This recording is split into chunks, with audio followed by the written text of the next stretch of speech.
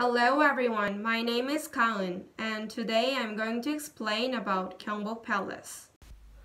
Gangneungjeon, also called Gangneungjeon Hall, is a building used as the king's main sleeping and living quarters. The building contains the king's bedchamber and was first constructed in 1395, the fourth year of King Taejo.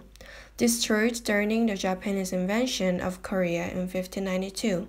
The building was rebuilt when Gyeongbokgung was reconstructed in 1867, but it was again burned down by a major fire on November 1876 and had to be restored in 1888 by the orders of King Gojong.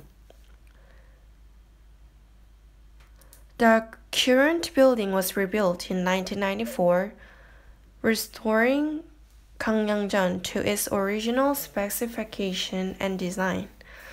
Gangneungjeon consists of 14 rectangular chambers, each 7 chambers located to the left and right side of the building in a layout like a chalkboard and corridors.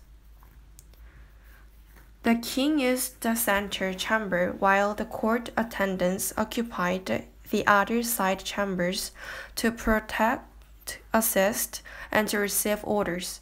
The building rests on the top of a tall stone foundation, and a stone deck or veranda rotates in front of the building. It's not hard to imagine what life was like during those times. Although Gangneungjeon has been completely restructured, the feeling of power and prestige remain present in the king's room, and this pride is an underlying sentiment that